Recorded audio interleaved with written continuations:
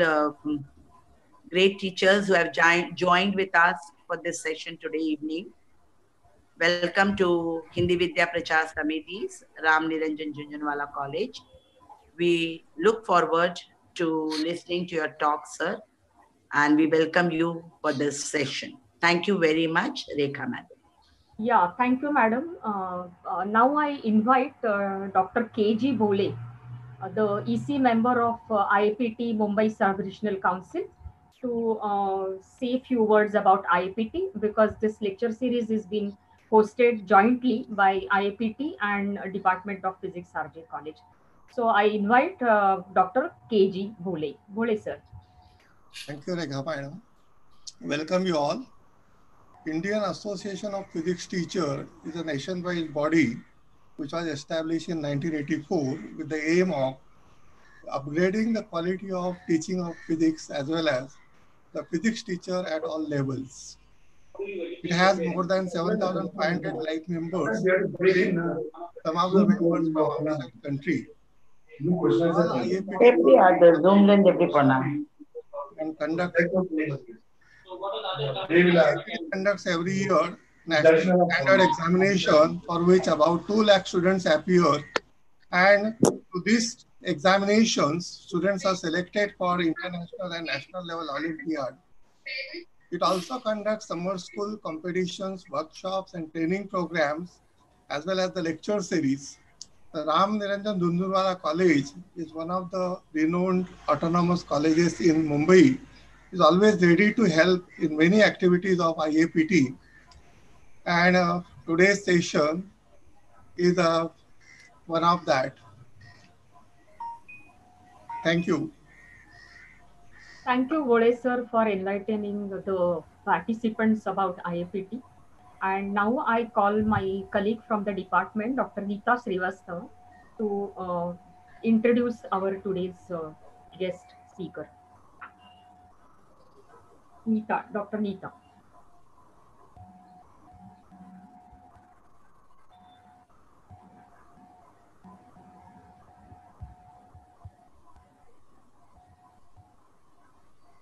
Hello.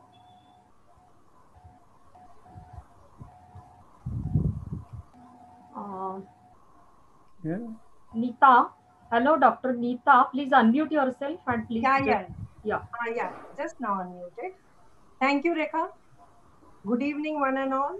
On behalf of Hindi Vidya Prachar Samiti, Ram Niranjan Jhunjhunwala College, Department of Physics, in association with IAPT Mumbai, I welcome you all for Physics Lecture Series 4. I welcome our dear Director, Dr. Usha Mukundan, our very active Principal, Dr. Himanshu Davda, and all our participants, colleagues, and who has joined this session. I feel honored to introduce today's speaker, Dr. P.S. Anil Kumar, who actually needs no introduction. Dr. Anil Kumar obtained his PhD degree from University of Pune in 1998. He was a Dutch Technology Foundation postdoctoral fellow at University of Twente in Netherlands until 2000. Then he joined Max Planck Institute of Microstructural Physics, Germany. He is also a humble research fellow. He joined Indian Institute of Science, Bangalore in 2004, where currently he is the professor of physics and dean of undergraduate program. His research interests are in experimental condensed matter physics, applied physics, material science covering topics like spintronics, magnetic nanostructures, magnetotransport in metallic multilayers and oxides, magnetic properties of ultra-thin ferromagnets, spin polarized electron scattering, topological matters, and so on. He has authored more than 200 research papers. He has in his name many awards and accolades. Few of them are DAE Young Scientist Research Award, NASI Scopus Young Scientist Award, Microsoft Research India Outstanding Young Faculty Award, DAE Raja Ramanna Lecture Award, Material Research Society Silver Jubilee Medal, etc. He is an associate editor of the journal Science and Technology of Advanced Material. Sir, the list is too long and we are actually waiting eagerly to hear from you. So over to you, Dr. Kumar. Before your talk starts, I would like to just request all our participants, colleagues, to, if you have any query, please write in the chat box and your queries will be answered after lecture is over. Thank you very much. Over to you, Dr. Kumar. Yeah, thank you, Dr. Nita, for this introduction. Let me first thank Professor Kiran for inviting me for this lecture, and Dr. Rekha Gorpode and others from the college and from IAPT for arranging such lectures for the students. So Dr. Kiran told me that I should be pitching at a very elementary level for the entry level undergraduate students. So then I'm going to speak very, very basics, where most of the work is done by others. I'm not showing my research work here. So this is the work done by the legends in this area, but I'm going to introduce this kind of work to the students for their benefit, and they should take from here on to the next level. So before I start this talk, I just wanted to show that, this is the backdrop is the main building of the Indian Institute of Science, and we have celebrated 100 years of existence in 2008. It's an age-old institution, and those who would like to come to IISc, please visit IISc. There are many things to see at the IISc campus. And the talk on Spintronics, I generally start asking the questions to the students. How many of you are using a Spintronic device? Probably in the chat box, some of the students can give an answer whether you are using Spintronic device, yes or no. Because it becomes much more easy for me to know whether you have used Spintronic devices in your life, yes or no. So probably if a couple of students can type their answer. So I got the first answer from Tushar Pandit saying no. And is there further answers? Fine, I think it will take time. So let me just rephrase my question. See, I think generally when I give this lecture on Spintronics, many people tell me that I have not used a Spintronic device. So then I usually rephrase my question. The question I generally ask is that, are you using a computer? If so, are you using a computer that is made after 1998? If you're using a computer that is made after 1998, then the answer to my first question that you are all using Spintronic devices.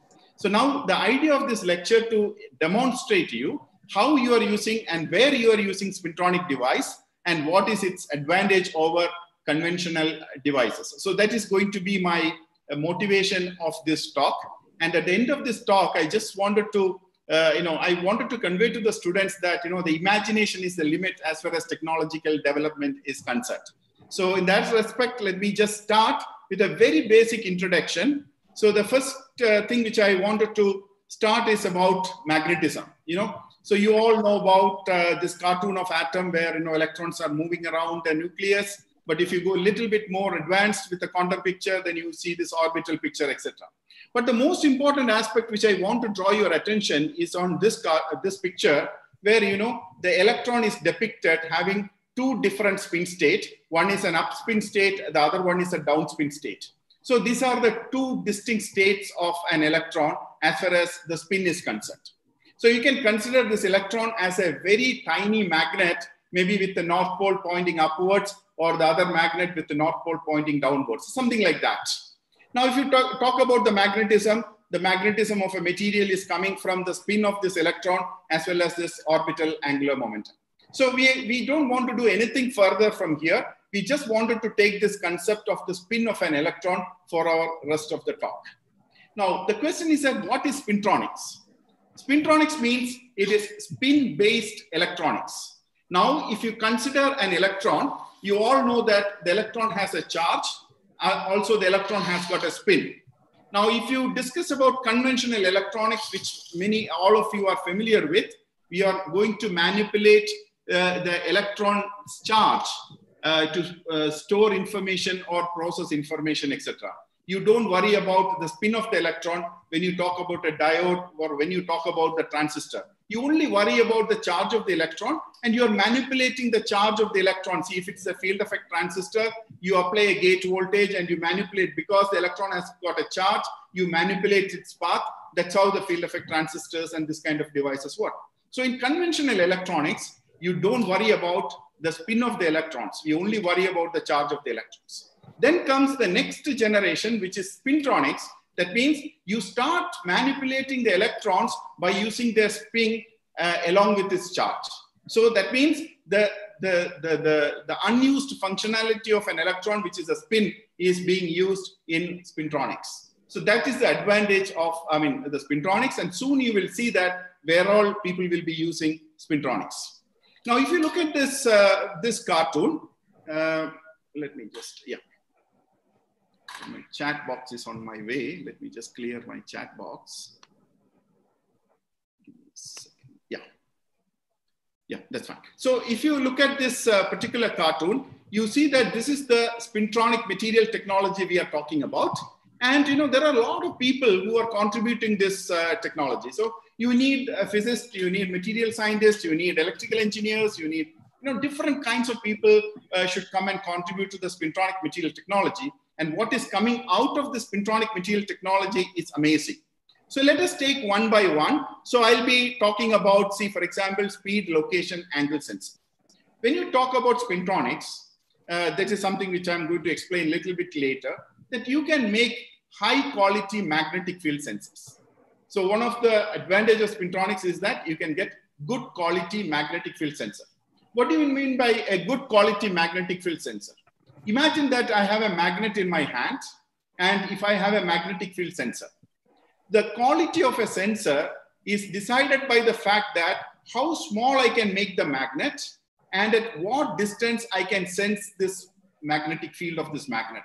So if I have a sensor in my hand, the first question is that how small I can make this magnet, still the sensor can sense, and how far I can take it, still the sensor can sense. So the Spintronics technology will allow you to make very highly sensitive magnetic field sensors. Now you may ask the question, if I have a very good quality magnetic field sensor, where can I use it? Imagine that you are bicycling, and imagine that you are keeping a tiny magnetic field sensor on the fork of your bicycle and a small magnet on the rim of your bicycle. And when you are bicycling, this tire rotates, and then this magnet comes in front of this fork, and then this magnetic field sensor gets a signal. Now, if you make the next rotation, again, this gives a signal when it comes in front of that. So the total distance traveled is 2 pi r, and the time between two signals is delta t. So then 2 pi r by delta t gives you the speed of your bicycle, right? So it can be a speed sensor. Now imagine that you are opening a door, and you connect a motor to open this door, and you switch on the motor, and the motor rotates and the door opens. And when the door opens, and unless you stop it in time, it will go and come and bang onto the wall. So now imagine that I kept a small magnetic field sensor onto the wall and a tiny magnet on this door. And when this magnet comes close to the magnetic field sensor, the sensor gives a signal, and that signal is given back to a feedback loop saying, stop the motor. So now the door opens and it just stops. You don't have to switch off the motor. So that means now it has become a position sensor. Now, if you imagine that I'm keeping an array of sensors on the way, and maybe 10 sensors, when I rotate 90 degree, for each 10-degree rotation, I get a signal. So I get an angle. And modern sensors can, even without an array of sensors, with a single sensor itself, it can measure the angle. So a magnetic field sensor can be a position sensor, a location sensor, or an angle sensor, and your imagination is the only limit where you can think about using a sensor. If you take a modern car, there are several sensors, magnetic field sensors for different purposes. Now the modern cars for the fuel injection, the acceleration, the pedal acceleration, maybe the steering, everything can be kind of, optimized or improved by using magnetic field sensors. So the magnetic field sensor is an area where enormous applications are there. And Spintronics technology allows you to make good quality magnetic field sensors. So that's why the magnetic field sensors are very important, and Spintronics is contributing to that. So soon you will realize where this exactly is coming in. So the next one is about the data storage in our computer hard disks. So in the computer hard disk, we are using tiny magnets to store the information, right? So I'll come back to that. And if time permits, I will discuss about one more small aspect, which is magnetic random access memory. So these are the topics that I will cover in this lecture. And there are next generation applications, and the field is just growing like anything. And those things are at a much higher level, which we will not discuss at this point of time. So now consider a ferromagnetic material, right? So you are all dealt with a magnet. And if you look at the ferromagnetic hysteresis loop of a material, you will get a kind of a continuous curve like that. That is there in the 12th standard textbook. Now I'm going to refine that magnet to a one level up, saying that this is a single crystal magnet, right? So imagine that I have a magnet. This is a single crystalline magnet. And in such a magnet, I can define something called as an easy axis of magnetization and a hard axis of magnetization. The name itself is suggesting that if I have a magnet like this, it is easy to magnetize along certain direction, and it is difficult or hard to magnetize in the opposite, in a perpendicular direction. That's why I call it as a easy axis magnet and a hard axis thing. Now, if I consider this magnet, and if I start applying a magnetic field along the easy axis direction, and you see that at a sufficiently high magnetic field, the magnetization is saturated. Now, even if I remove this magnetic field, I bring the magnetic field back to zero. In this graph, your x-axis is the magnetic field, y-axis is the magnetization of the material.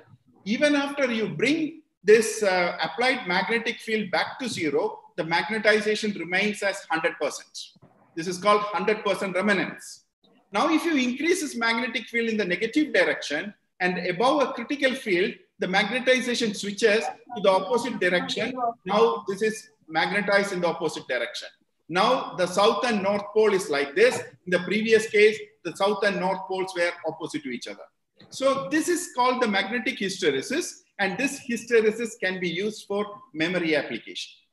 Now, if you consider that the applied field is in this direction and the easy axis of magnetization is in this direction, now in such a situation, if you start applying a magnetic field, as you increase the magnetic field, more and more magnetic moments will get aligned in the direction of the applied field, and up to a critical field. At that field, all the magnetic moments get aligned in the direction of the applied field. Now, no matter how much you increase this magnetic field, the magnetization remains constant because all the magnetic moments have aligned in the direction of the magnetic field. Now, if I start reducing this magnetic field, now you see here, and as I reduce the magnetic field, the magnetic moments will start going to its original direction. Finally, at zero applied magnetic field, all the magnetic moment is going in its own direction. So there's no component of magnetization in that direction. You get zero magnetic moment.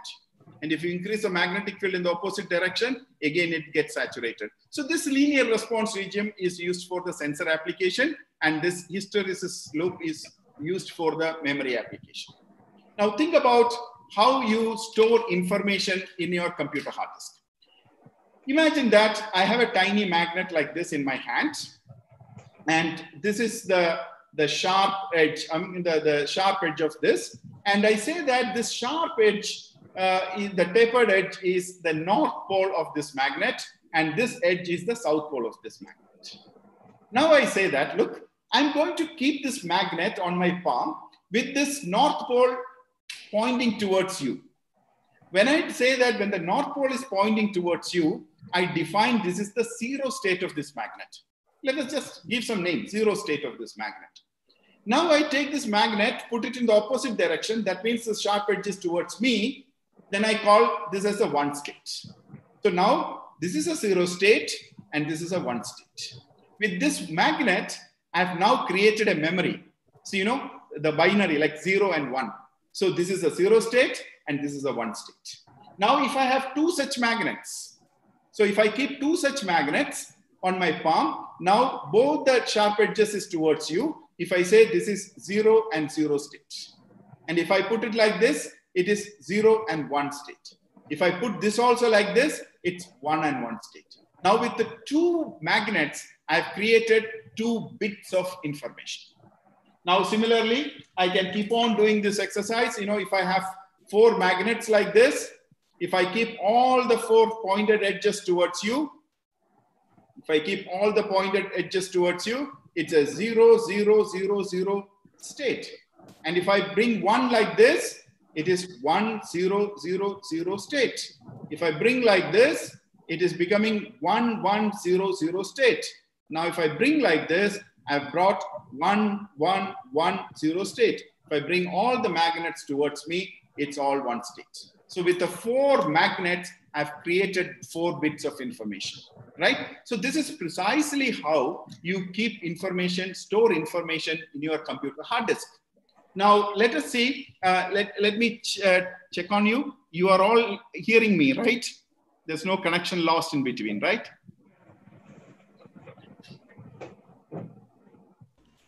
Professor Kiran, can you just update me? You are still hearing me, right? Yes. Okay, great. Okay, fine. So now with the four such magnets, you have 4 bits of information. Now, if you look at this, this is how the information is stored in your computer. Depending upon the north and south pole direction, you can define 1, 1, 0, 0 kind of thing. Now you have 8 such bits. Then it is 1 byte. So you have 8 such magnets. I'm not going to do this exercise. Now the different combinations of these zeros and ones can define characters like, you know, capital ABCD, small ABCD, alpha, beta, gamma. So different things can be represented by this 1 byte, like 8 bits together. So this is how you store information in your computer hard disk. Now comes the interesting question that I have is that, now what happens if I bring 2 magnets close to each other? If I bring 2 magnets close to each other, see, if I bring 2 magnets like this, all of you know that it will start repelling because I'm bringing 2 north poles close to each other. If I bring 2 magnets like this, it starts attracting because it is north and south pole. Now, if I bring 2 magnets like this, what happens if I bring them close enough? All of you might have experienced that, you know, if you take 2 magnets in your hand, it just goes like that. So that means if I write information like a 0 here, and if I put another magnet with a 0 information there, if these magnets are close to each other, if they start interacting, then this becomes 1, 0, 1, 0, 1, 0 kind of a situation. So that means you need to make this magnet at faraway distance so that the presence of one magnet is not influencing the second magnet. So that means you are independently able to store this information in these different magnets here. Very good. So this is how you store the information here. Now the question is that, you know, if I take such kind of 8 pencils and then put it at faraway distance in order to write 8 bits, maybe in this room, which is 500 square feet room, I may be able to put 100 such magnets. And maybe, you know, in our computer hard disk nowadays, 1 terabyte means 1 into 10 to the power 12 into 9 such magnets. So approximately 10 power 13 magnets of this kind is sitting in your computer hard disk. You may wonder how 10 power 13 such magnets, you know, you need the entire Maharashtra state to spread this information. So whereas you know that it's all happening in a small hard drive where this information is stored. So now let us see how this information is stored. So what happens, the trick here is that make this magnet smaller and smaller and smaller and smaller. So I'm just giving you an image. Don't worry about this image. Just look at this image. you see the size of the bit, the magnet in your computer hard disk is approximately, this is a hard disk of 2000, it is 35 gigabit per square inch. The width of this magnet is approximately 45 nanometer. And the length of this is 380 nanometer. So now you imagine, how small is 45 nanometer? Take your hair. The diameter of your hair is typically between 50 and 100 micrometer. So you take your hair, imagine that my hair has 90 micron in diameter, take my hair and vertically split 2000 times. So then you have this 45 nanometer. So 90 micrometer hair, if I take my hair and vertically split, not along the length, that is easy. Vertically you split 2000 times, take one piece out of it, that is 45 nanometer. That was the size of the bit in our computer hard disk way back in 2000, right? Now, if you look at this figure, this is an interesting figure. Only worry about this particular thing. You see, this is the minimum size of the magnets that you have in your computer hard disk. And as time progressed, what happened? The size of the bit became smaller and smaller. That's why we started getting computers with a larger and larger, hard disk space. And suddenly you see that it would have continued like this, like a straight line. And, somewhere today you may have something like, maybe a 1 gigabyte computer hard disk or something like that. But you see here, somewhere in 1995, 1998 time scale, you see that the slope started changing. The size of the bit became suddenly much smaller. So the bit became smaller and smaller and smaller. So the reason is, we'll have to come back to the next picture. So when I ask this question, what is the state of the magnet? This is a 0 state because you know that this pointed edge is towards you. And this is a 1 state because the pointed edge towards me. How do I know in a computer hard disk when millions of such magnets are there, which one is the 0 state or which one is a 1 state? So if I have a magnet, without labeling this, if I give you this space, again to find a north and south pole, you will wonder how to do it. Some people will, hang it so it will get aligned in the north-south direction. Or somebody will bring a compass. The compass will tell me which one is the north pole, which one is the south pole. Now, if I bring a compass on this 10 power 13 magnets, the compass won't know what to do because, they are randomly arranged zeros and ones. So the trick is to make a compass which is smaller than the size of the bit. So if you make a compass or a sensor, a magnetic field sensor, which is smaller than the size of this magnet, then what you can do is that you can bring that sensor on top of this magnet. And this magnet, when it is like this, there are magnetic lines of force outside.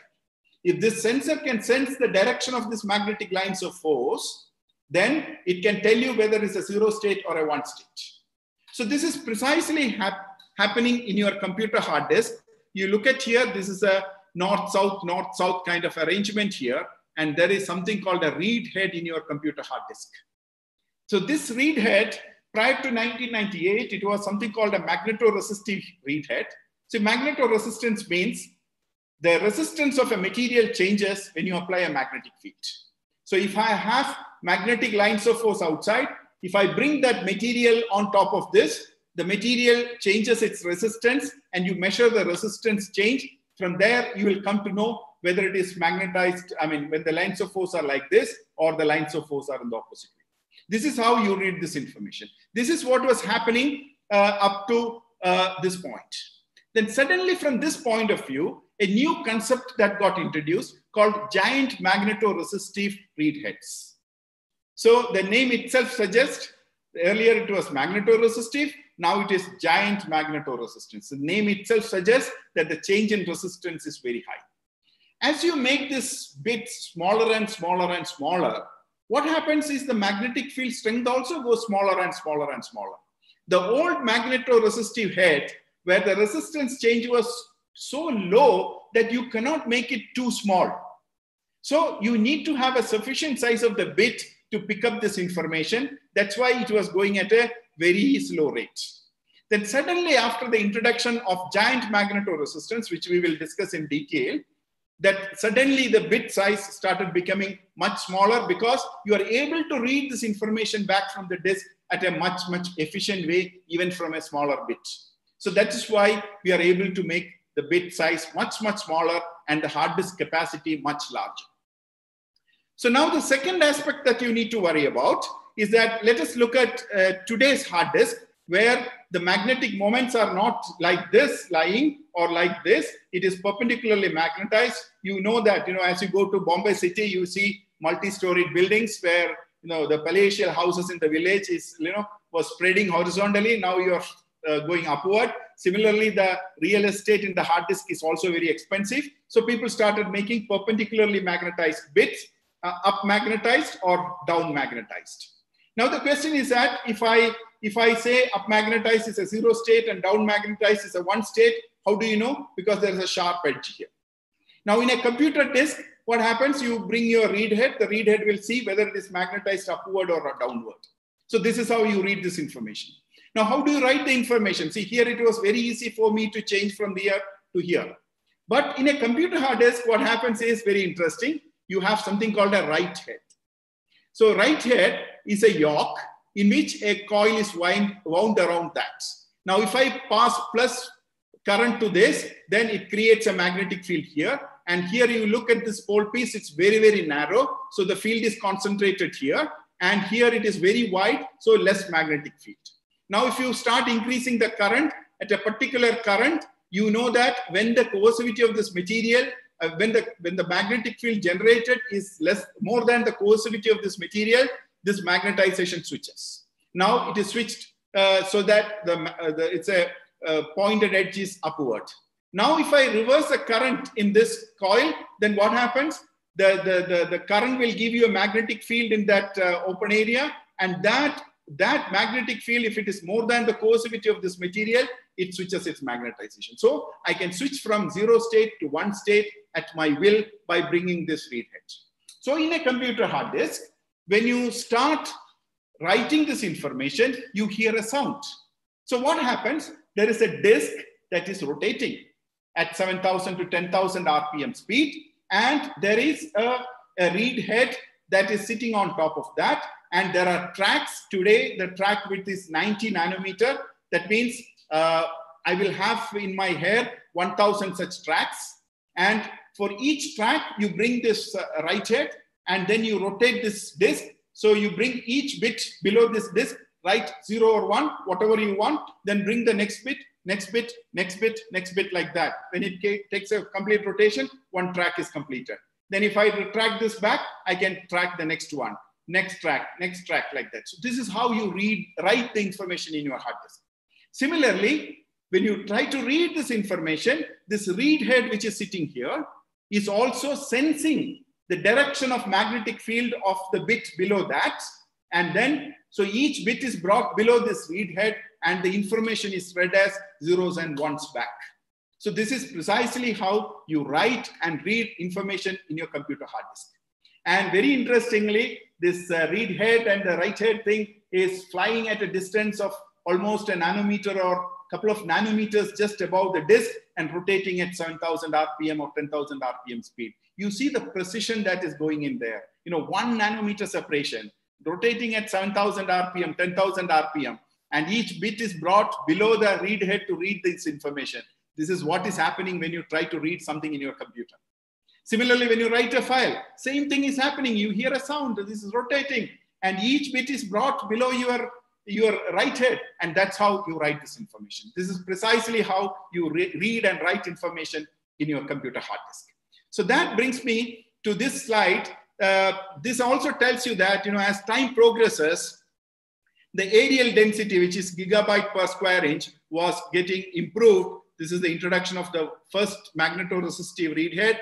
And I asked you the question, who all are using a computer which is made after 1998? Because that was the introduction of the first GMR head. Then you saw that it started increasing much faster. So, and it is keep on increasing even today. But if you just compare a computer of 1960s, the old computer and the state-of-art hard disk, you see that the information stored on 24-inch, 50 such disks to just keep an information of 5 MB, whereas today the density has gone above 1 terabit per square inch. So that is giving me just on a 2.5-inch disk, several terabytes of information. So the hard disk has moved from this side to that side with all this advance. And what was a key player is the giant magnetoresistance, which I'm going to discuss next. At the same time, I also just want to tell you that, so we are also reaching something called the superparamagnetic limit. So if I consider this is a ferromagnet, if I start reducing the size of this ferromagnet below a certain size of this ferromagnet, the ferromagnet loses its ferromagnetism and it becomes a superparamagnet. That means the thermal energy, usually if it is a magnetized like this, and if I want to magnetize in the opposite direction, I apply a magnetic field, it has to go through a barrier. So when the energy is sufficient to go through this barrier, it goes to the other side.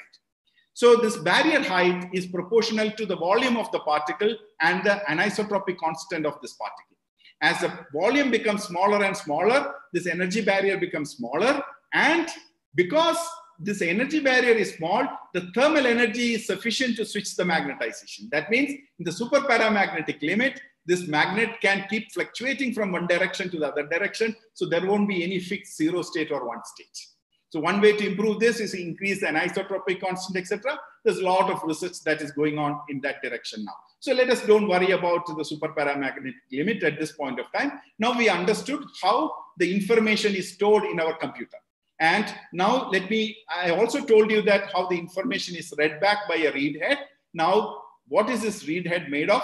That I told you, this is called giant magnetoresistance. So the giant magnetoresistance was discovered in 1980s, 86, 87 time scale by two independent researchers, Professor Albert Fert and Peter Grunberg. One is from France and the other person is from Germany. So they were working on this area for quite a long time. And what they did finally, I mean, I will tell you the end result. There are a lot of other results also there, but I'll tell you the end result that's happening is here. There is a comment that's coming in. Let me see what is the comment. Okay, I think it's about the PPT. Okay, fine. Look at here. Here, what's happening is that this is, look at this graph. Here, there is a magnetic field which is changing, and this is the resistance. Here, look at the numbers here. 30 angstroms of iron and 18 angstroms of chromium and 30 times of that. Look at this, 30 angstroms of iron and 9 angstroms of chromium and 50, 60 times. So that means you take a very thin layer of iron, 30 angstroms, right? Very, very, very thin. And you take 9 angstroms of chromium. And when you make a multi-layer stack of this was the real challenge because, you know, you need to have very, very flat, smooth interfaces. And what they found is that the resistance changes by a factor of 2. That means the resistance, if it was 1 ohm earlier, it has gone to 0.5 ohm. That means there is a 50% change in its resistance with an application of course, high magnetic field, which is 20 kilogauss. Now you see this. Earlier, the magnetoresistance was a couple of percentage, like, you know, 2, 3, 4% in like anisotropic magnetoresistance. Now it has gone to 50%. So that's why it is called as giant magnetoresistance. So these are the pioneers, Albert Fert and Peter Grunberg, who got this. Now imagine iron. If I take iron and look at the magnetoresistance, it's feeble. You take chromium and look at the magnetoresistance, it is feeble. So most of us will discard that at that point of time. But these people, that's the genius, they did not discard. They had an idea that, look, if I make this into this particular structure, it must give you giant magnetoresistance, and they worked on it. And in 1980s, they became successful. Now, another giant figure in this area is Professor Stuart Parkin. He was at IBM at that time. Now he's a director of Max Planck Institute in Germany. So he also studied these systems very extensively, and he was responsible mainly to get them into the technology now. So now what he studied was he varied the thickness of this chromium, and he found that there is an oscillation in the percentage of magnetoresistance. Only for certain thickness of chromium, this gives large magnetoresistance. For certain other thickness, there's no magnetoresistance. So there's a lot of advancement that has happened due to the work carried out by IBM team. So now what is the end goal? So 1988, they first published saying that, look, we have observed giant magnetoresistance. In 1998, it came to our computer hard disk. That's why we have high density hard disk today. And in 2007, they got the Nobel Prize in Physics. So they shared the Nobel Prize for the discovery of giant magnetoresistance. Now let us understand in the remaining time, what is this giant magnetoresistance? In order to understand the giant magnetoresistance, the students at the first year BSc may not be familiar with the band structure, but still let me just tell you that every material has got a band structure, which will tell you at what energy, with what momentum the electrons are existing, etc. So let us don't worry about it. If you consider a paramagnet, I can talk something called spin-dependent band structure. That means you can have electrons with upspin and electrons with the downspin equal in numbers at the Fermi level, right? So everything is equal. Or other extreme, I can have something called a half metallic ferromagnet, where for a particular spin, there is finite density of states at the Fermi level. For the other spin, it's almost like an insulator. So for one type of spin, it's a conductor, it's a metal. For the other kind of spins, it's an insulator. And the conventional ferromagnets, this is called 100% spin polarization, P equal to 1. And this is polarization 0, P equal to 0. And the conventional ferromagnets, which we are dealing with, iron, cobalt, nickel, and its alloys, is around 30 to 40% of spin polarization. That means there is majority electrons are of one type and the minority electrons of the other type. So that gives rise to the spin polarization. Now, because of this, what happens? You can think about spin polarized electron transport. You take a copper wire, like a normal metal. You pass electrons through it. So you connect an electrical connection. So the electrical connection will pump both up and down spin electrons in equal in number. So at the end of this day, when you look at that, here also the number of electrons, the up electrons are same as the number of down spin electrons. Whereas in a ferromagnetic metal, if you put 50% up electrons and 50% down electrons, what happens? One kind of electron will undergo more scattering compared to the other electron.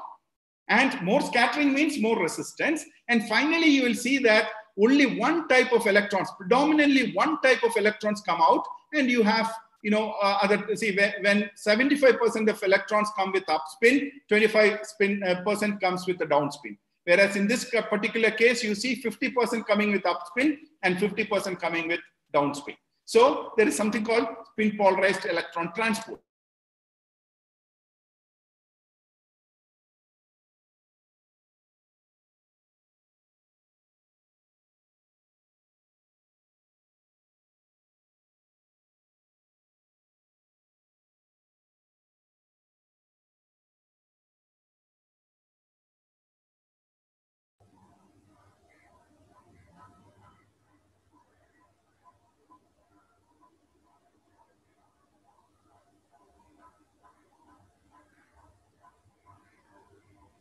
Hello, Anil.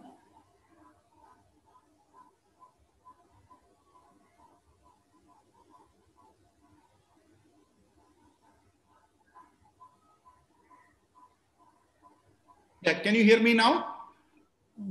Yes, yes. Yeah, in between I lost the connection. Okay. Okay. So go ahead. Go ahead. Yeah, now look at here.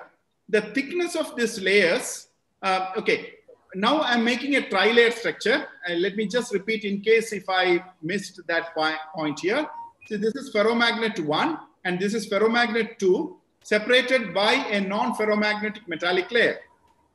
And the thickness of these layers are much smaller than the mean free path of the electrons in these layers. So that means a majority and a downspin electron from here can even come here. An upspin electron can come here. A downspin electron can go from here to there. An upspin can go from there to there. So in this channel, when they travel, what happens? When the magnetization of these two ferromagnetic layers are parallel to each other, the same phenomena as I discussed earlier will come into picture here. So what happens? The majority electrons will be coming here. So the minority electrons, say the downspin electron for the time being, I call it as a minority electrons, are scattered within the structure and then you are losing them, whereas the other type of electrons come here, right? So now when this material is parallelly magnetized, now what I do, I make them anti-parallelly magnetized. So that means an upspin scattering here is equivalent to a downspin scattering here. So that means the material is magnetized in the opposite direction. The majority electrons for this channel is the minority electrons here, and vice versa. Because of that scattering, you know, since an electron from here goes to there and that electron comes to here, what happens? These electrons, many of these upspin electrons get removed from the system, and only a small number of electrons come to the other side. So then what happens here? You look at here. In this case, when the magnetizations are anti-parallel, more scattering. That's why less electrons come out here. More scattering means high resistance. So if you look at this Jan magnetoresistance here, this is the state at zero magnetic field. These two magnetic layers are anti-ferromagnetically coupled or anti-parallelly coupled due to, you know, variety of physics, which we will not discuss now.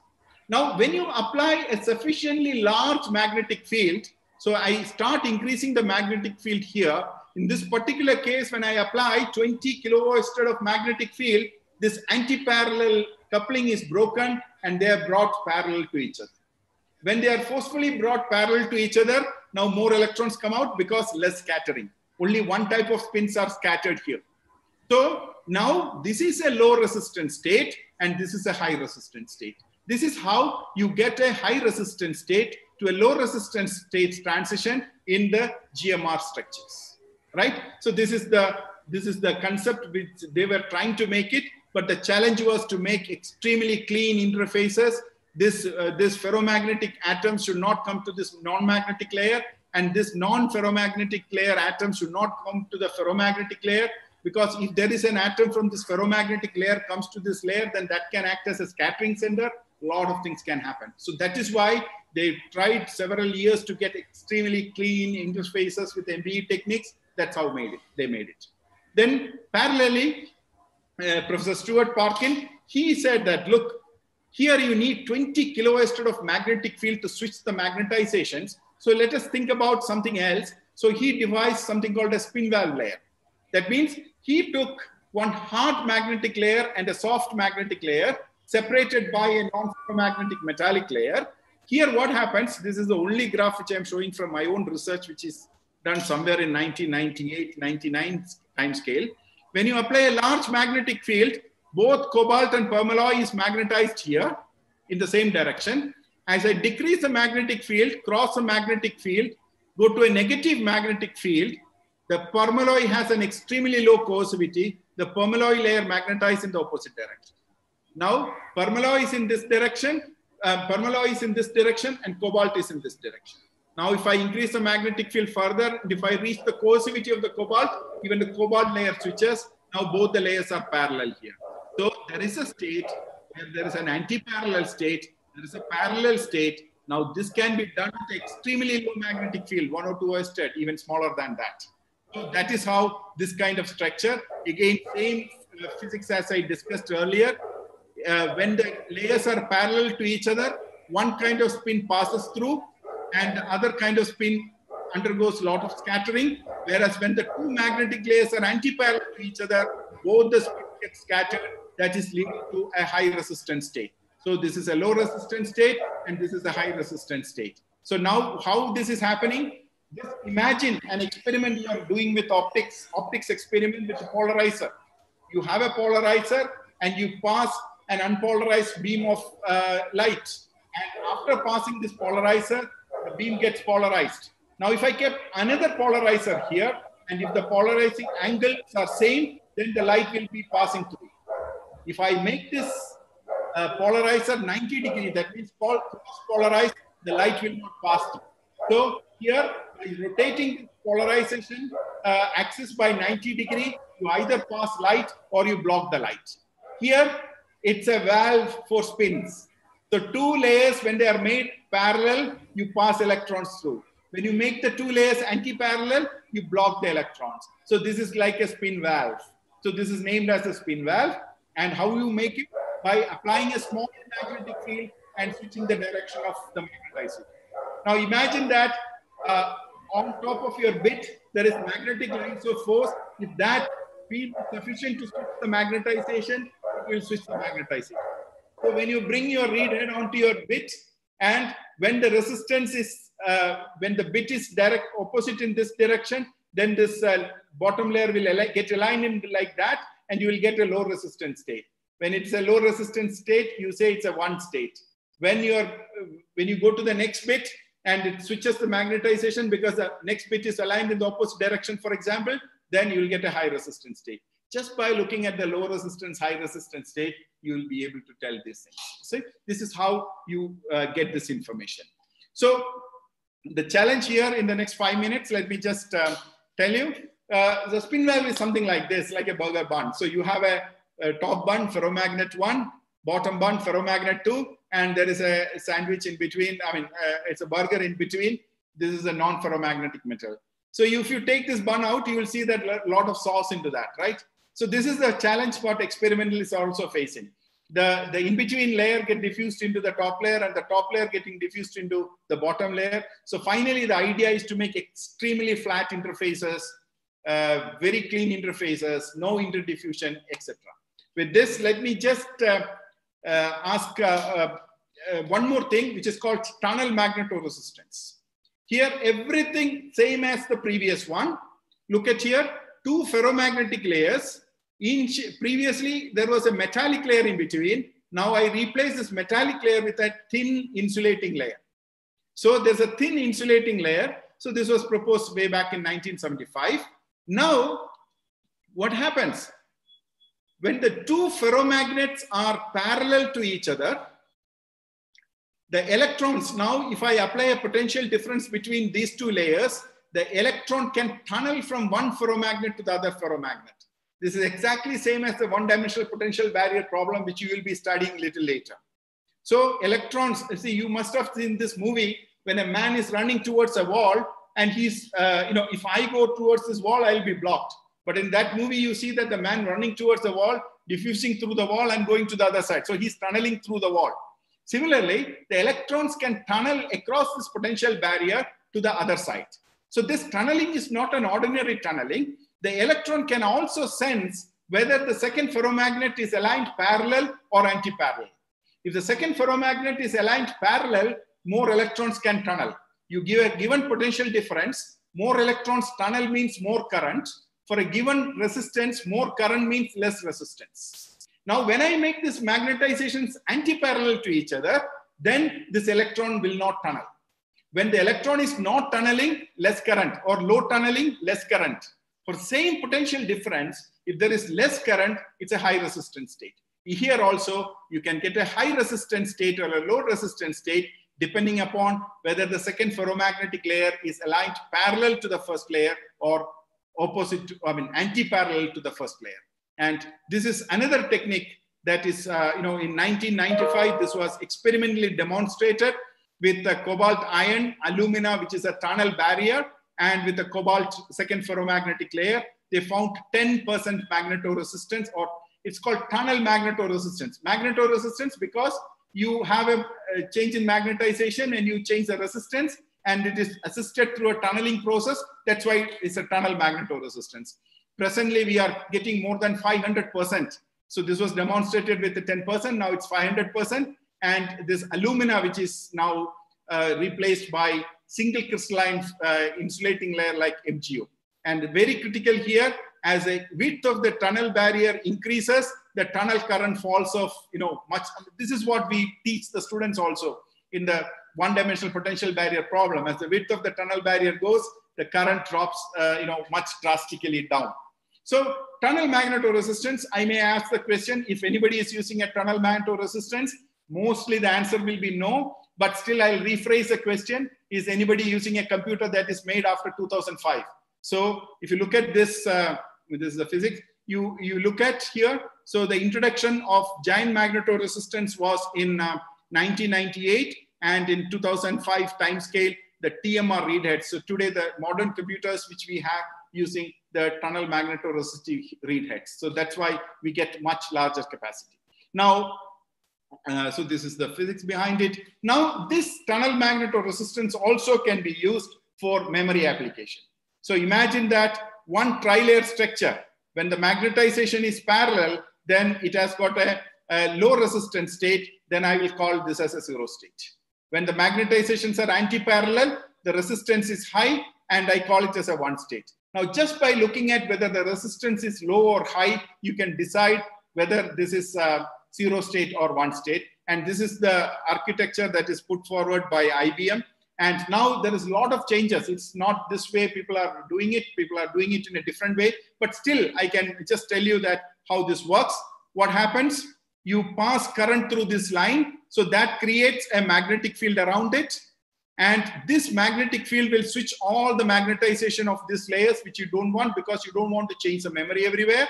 And you pass some current through this. And there is a top line and pass some current through that line. So it creates magnetic field by both the lines. At the junction point, both the magnetic fields will superimpose and you can switch the magnetization. That means by passing current through these lines, you can make it parallel or you can make it anti-parallel. So that means now if I want to change the ith row, jth column element, you pass current through the ith row and the jth column, bit line and the word line, you switch the magnetization, you go from zero state to one state.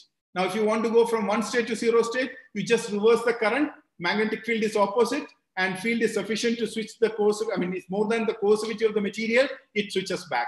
Now, without a read head going to a place and reading this information remotely, you can just look at the resistance of the ith row, jth column, and you can find out this information. So this is why this is perceived as a random access memory.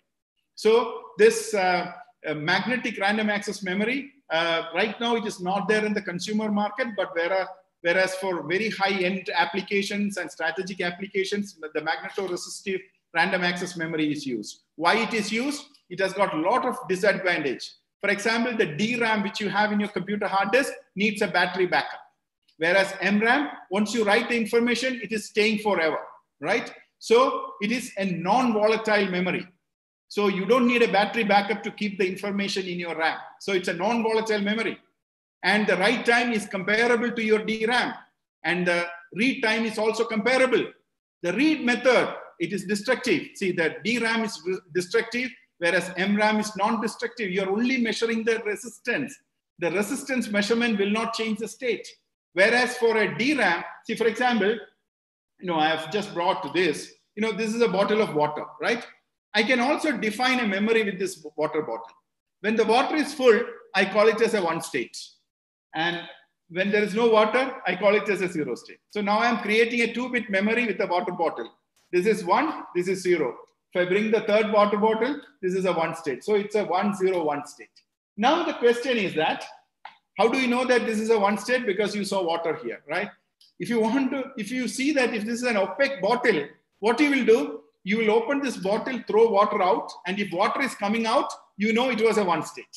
Now what you will do, you have to throw away this water and fill it back. Otherwise, you are losing the memory. So I will throw out water and I find that water is coming out. It's a one state. I fill the water back and keep it back. So it's a one state again. So this is a destructive way of looking at it. In your DRAM also, it's something like this. You're storing charges and looking at the charges, whether the charge is there or not, you decide whether it's a one state or a zero state.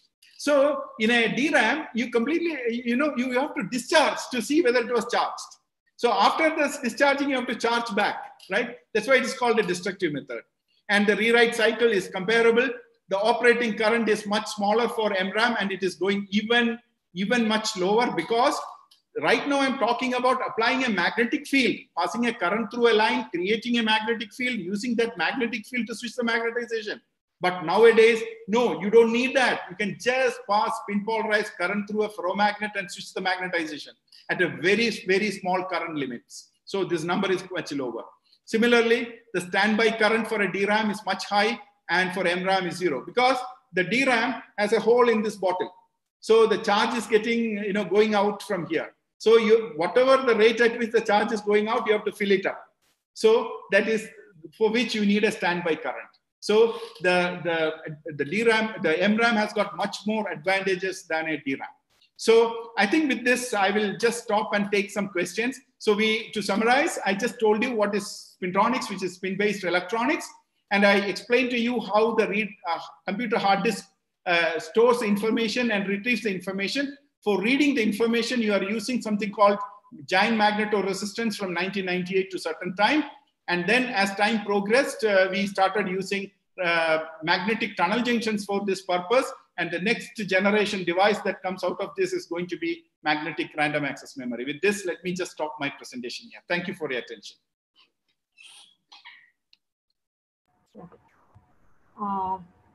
Can I request Neeta madam to please take up the questions from chat box? Yes, sir. Just a second. Yeah, just open the chat box. There are 2-3 questions right now. Yes, yes. So thank you very much, sir, for a very interesting talk, sir. And I would like to put some questions from here. This is from Ketan Kumar. I think I am heard. Yes, yes. Yeah. This is from Ketan Kumar. What is future scope of magnetic RAM?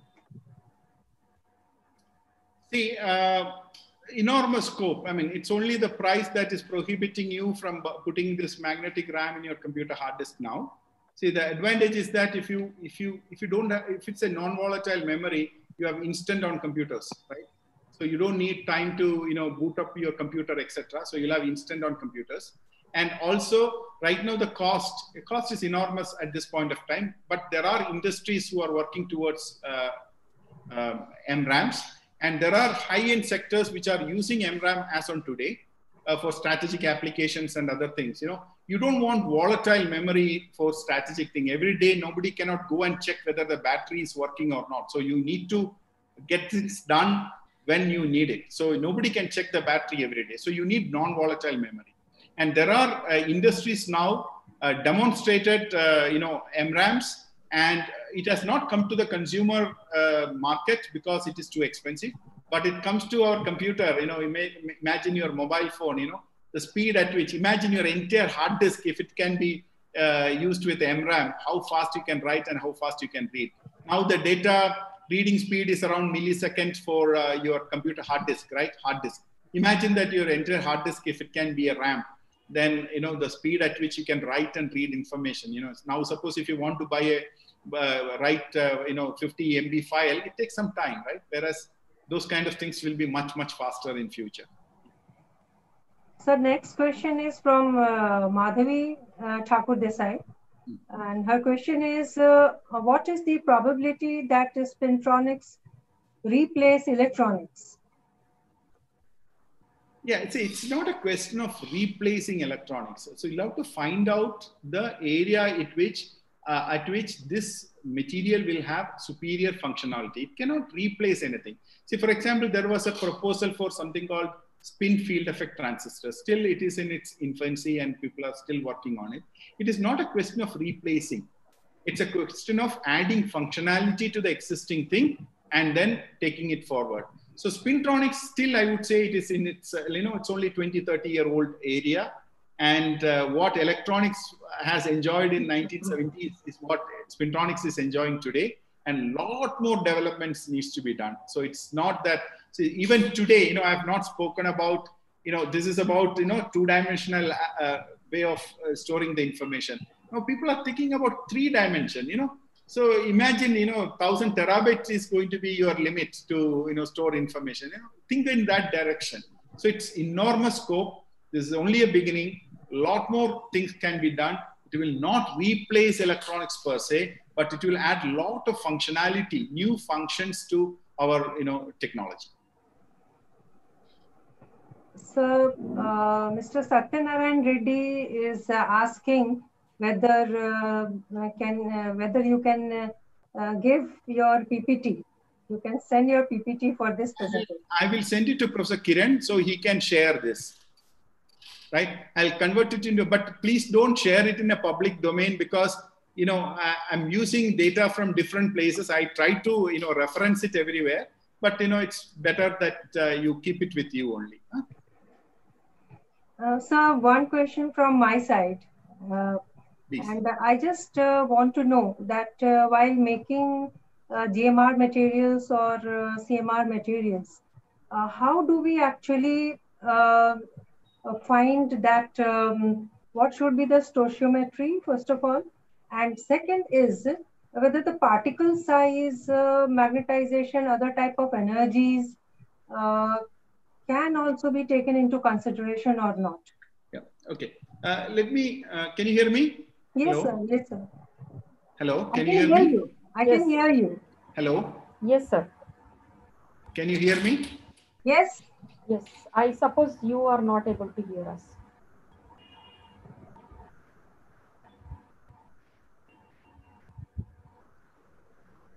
Hello. His, so your video is hanged.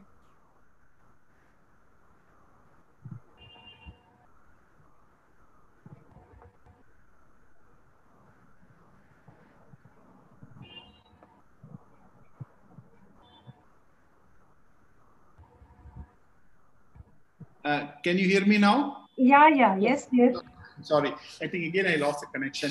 So let me tell you, when you talk about GMR, it is not a GMR material. Huh? You have seen that, you know, for example, the work by Albert Fert, Peter Grunberg, etc. They took, you know, iron, chromium, iron kind of a multi-layer stack, right? And I think the entire periodic table has been, most of the elements of the periodic table has been investigated by different people to find out. See, similarly, you know, iron cobalt alloy with the copper and then the cobalt, or permalloy, copper, cobalt, gold. So different combinations together, you get this GMR stack or the spin valve stack, right?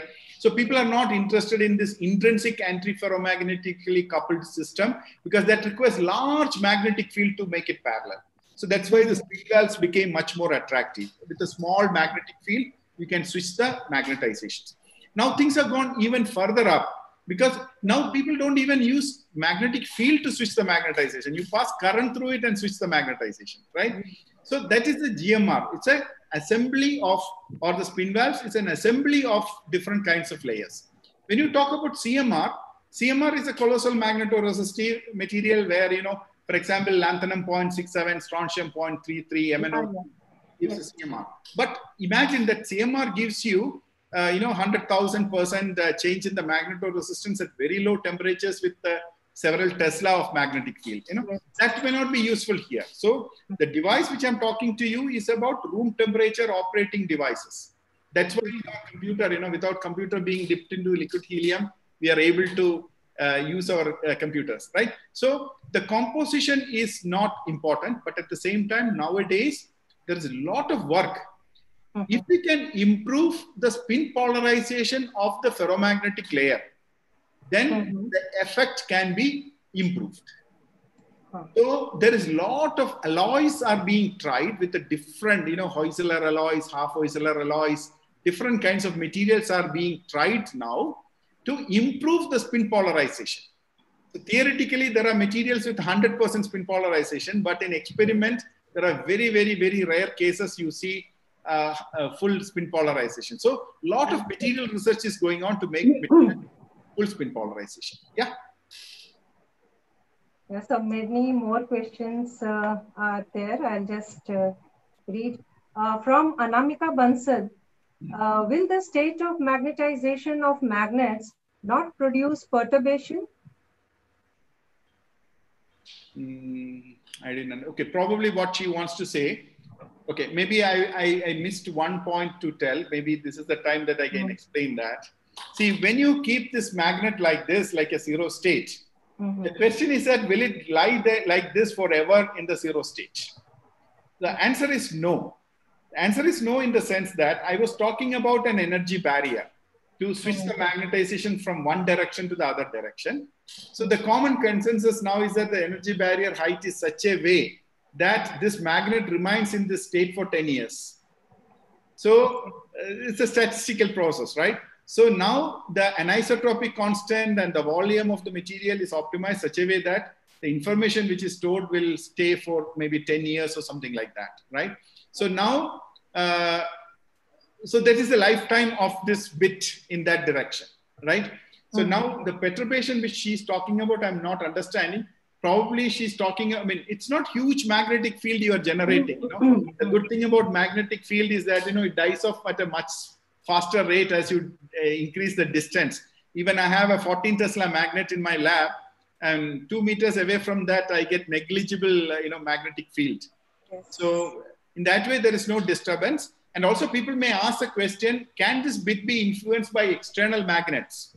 So the answer is, if you take this, tear it apart and put it inside a magnetic field, yes. Otherwise, if you use a computer here, and I'm using computer in my lab with a 14 Tesla magnet just sitting, nearby, nothing happens. Yeah.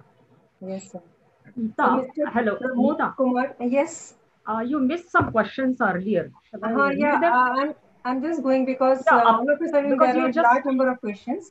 Yeah, I'll just go through it slowly. Quickly. Very quickly, because there are about 22 questions, right? Rekha, if you find some new question, you can also put it up. No, here, there on the chat box itself, there are some new questions. So Pramod Kumar is asking, what about Moore's law like?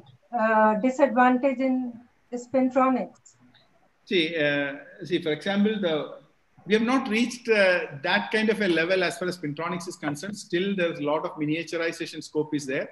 Even the Moore's law itself, if you ask the experts, the Moore's law is also getting shifted. People, I was attending a lecture by an expert in this area. He said that when he did his PhD in 1970s, people thought that Moore's law is coming to an end there. But even today, we are talking about Moore's law. So, it is not. I mean, Spintronics has much more way to go. We have not reached the limits. And Mr. Nishant is asking how 45 nanometer sized magnets are made. Okay, let me tell you, it's not that the 45 nanometer magnets are made and placed it like this. You have a disk on which you deposit a film, and the local regions of the disk, you are magnetizing it as a bit. So the pole opening, will decide what is the size of the, and the pole width is also designing what is the size of this, bits kind of thing. It's not that you make the bits and assemble them together. It's a continuous film. With the right head, you come and create regions of bits. So this is from Prahlad. Are transition metal magnetochemistry used on this field? Transition metal complexes with lasers. How is this done? Can you repeat the question once again? Yeah. Are transition metal magnetochemistry used on this field? Transition metal complexes with lasers. How is this done? Yeah. See, the second part, I don't know what to answer. So the first part, let me ask a question. The transition, see, unfortunately for us, it's only iron, cobalt, nickel, which are the three ferromagnets in the system, with some, GD like a ferromagnet from the periodic table. But there are many alloys that are being made. So those alloys, as I said for the answer to the previous question, are becoming potential candidates for spintronic material as such. Sir, from Rajendra More, as far as the accuracy of computers, what a high still of manufacture of such magnetic materials is possible? Can you repeat once again with the? Yes, sir. As far as the accuracy of computers, what a high still of manufacture of such magnetic materials is possible? High skill. High still or high steel. He may be asking high steel or high later steel. He has clarified. He wants to say skill, not skill. Acha. Okay. Oh, skill. Okay. Yeah. See, one should understand that this is not, if you look at the computers which you are using today, it is not by the work of one person. Millions of people at, different industries came together and then made this thing. So, skill set is also important, but at the same time, that's why, the students with, PhD degree, with the engineering degree and all get into this field. See, for example, one of my earlier PhD student is now working with the Seagate, right? So so many people, it's not that one person is making a computer kind of thing. Yeah. So different kinds of skill sets are needed here, fabrication scale, fundamental research. First, there is one set of fundamental research that is going on into the universities, etc. So there they will screen a lot of materials and then shortlist some, small areas. And then, other people will take it up and then see how it can be scaled up. Is it scalable and those kind of things. So material development, fabrication skills, electronics, assembly skills, everything comes into play here. It's not one person or two. I mean, it's like thousands of people around the world is coming together to get these things. That's how a computer is in front of you. Again, one question from Pramod Kumar. Are no transistors used in MRAM? Which one? Are no transistors? No. See, the thing is that if you want to select a bit, so there is a transistor in my MRAM circuit also, there was a transistor, and that transistor on or off state will decide whether the current passes through that element or not. So transistors need to be, so that's why this material also need to be CMOS compatible. These are the challenges. Yeah, so next question, Rajapandi Nadar. What was the method used for making giant magnetoresistance? Okay, it started with the first demonstration was with the molecular beam epitaxy, where extremely good quality layers are made. Then later on, work by Professor Stuart Parkin and others showed that sputter deposition is also possible. So it also gives you very good giant magnetoresistive materials. Now MBE, sputter deposition. Even we have seen with the laser ablation also, we can make metallic multi-layers and gives very good GMR properties. So these are the methods by which these are made. So one more question you can see here from Devidas Golwade. Which direction of magnetization we referring to, in plane or perpendicular of the thin film? The current hard disk thing employs perpendicular magnetization. So you make materials with which are perpendicularly magnetized, and that is being used. Okay. So I think I have... 1 minute. Madhavi Thakur Desai, actually her question remains unanswered. She's asking what are the GMR materials. Yeah, she asked twice actually. Okay, as I said, GMR material, if you look at the history, the first one that came out was iron chromium multi-layer, then permalloy copper cobalt layer, then cobalt iron chromium, copper cobalt layer. So there are different materials. I mean, if you look at the work of Professor Stuart Parkin, I think the entire periodic, many elements in the periodic table has been explored. So from Tushar Pandit, once again, what are other applications are based on Spintronics? Yeah, as I told you this, magnetic field sensor is the major thing, because you need magnetic field sensors. As time progresses, you will realize that many things needs a magnetic field sensor, right? So that is one of the major application of this. And then this read head in the computer artist, again, that's a sensor. And then this magnetic random access memory, that's also something. And other memory concepts are also coming up with magnets, with Spintronics. And nowadays people talk about even neuromorphic computing and other things also with this. So there's a lot of scope. Those who would like to do research in future, I would say that this is one of the areas where a lot of potential lying ahead. And from Krishna Kumari Vedar, it is her question. How much is it useful in mobile? Yeah, see, for example, I think in mobile, I don't think you're using right now, but for example, if you wanted to see the direction in your mobile, you need a magnetic field sensor inside, right? So GPS and other purposes, if you want to see the directions, you need this magnetic field sensor inside. And also memory. Imagine that, you can have a 1 TB memory in your mobile phone that is equivalent to a RAM speed. You can just see any movie, without any problems. I think somebody was telling me that 90-95% of the research that people do in this area is for entertainment ultimately. Sir, and Advait is asking, at what level uncertainty plays role in tunnel effect GMR system? Processor can be done using this technology. See, the thing is that I just told about one element, right? But there are a lot of other things that is getting embedded into the system about error corrections. If something goes wrong, how to correct these things, and also there's a lot of work in that area as well. It's in the laboratory. If I make 10 devices, if 5 works, it's okay for me. I'll do my studies, right? Whereas when it comes to industry, when the millions of these devices are there, everything should work.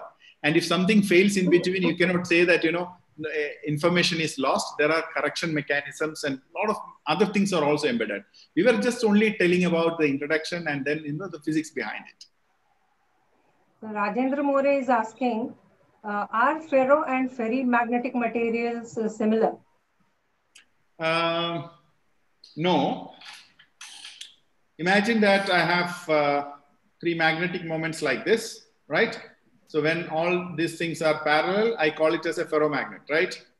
And imagine that the center one is going down. So it is adjacent ones are anti-parallel. This is anti-ferromagnetic. Now imagine that the one which is in the opposite direction is lower in strength, like this. So that means they are anti-parallel, but the ones which are pointing up as a net magnetic moment. So it is not, here it is getting, if I have 4 such pencils, if they are anti-parallel like this, then everything is getting cancelled out. Imagine that out of this, the two pencils which is pointing downwards as lower magnetic moment. So that means the sublattice moment is low. Then there is a net magnetic moment upward, but the total moment, but they are anti-parallelly aligned. Now, if you really want to distinguish between a ferromagnet and a ferrimagnet, hysteresis loop will give both ferromagnet and ferrimagnet hysteresis loop. But if you look at the 1-upon susceptibility versus temperature at very high temperatures, for example, ferromagnet in the entire temperature range will give you 1-upon susceptibility versus temperature a positive intercept. Whereas for a ferrimagnet, close to TC, it will give a positive intercept, but at extremely high temperatures, if you go and extrapolate, it will give you a negative, cut on the x-axis. This is how you distinguish between ferrimagnet and a ferromagnet.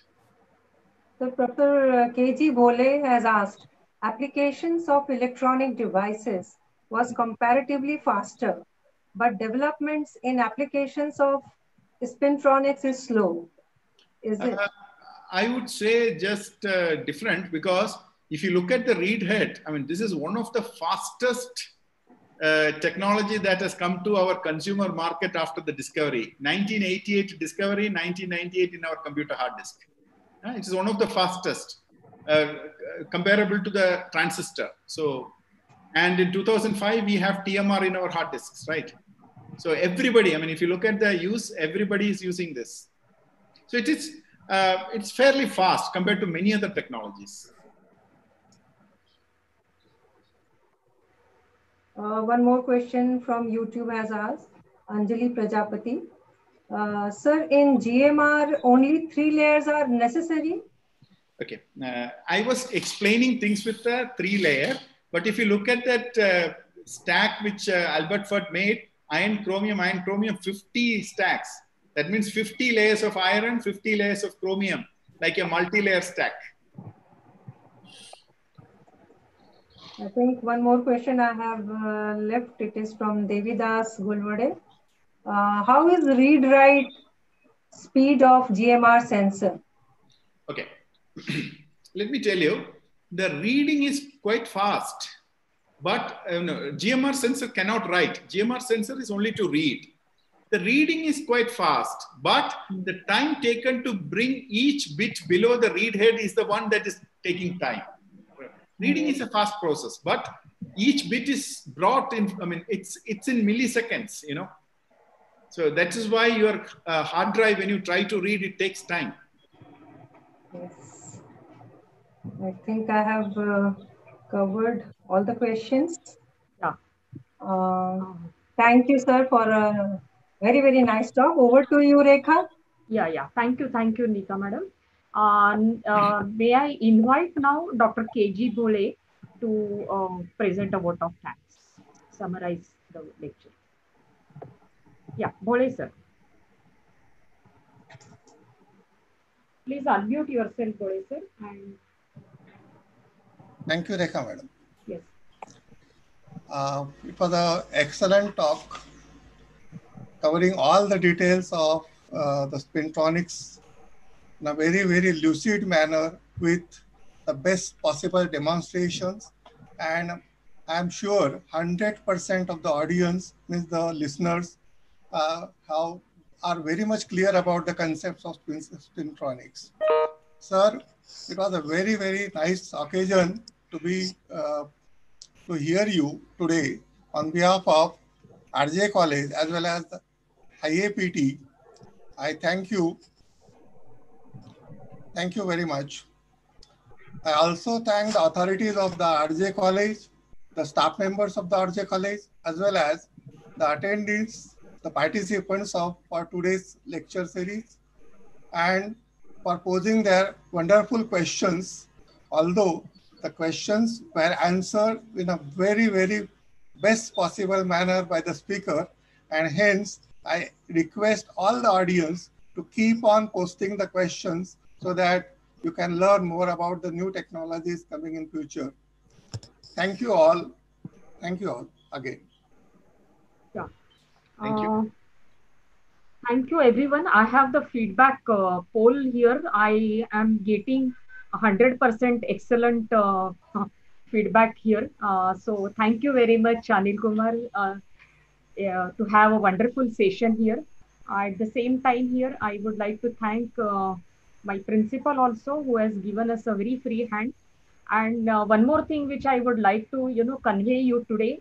Today was our inauguration of independent YouTube channel and Zoom account for Department of Physics, which is attached to. Earlier, we were using college account. Now, from today onwards, we are using our own streaming.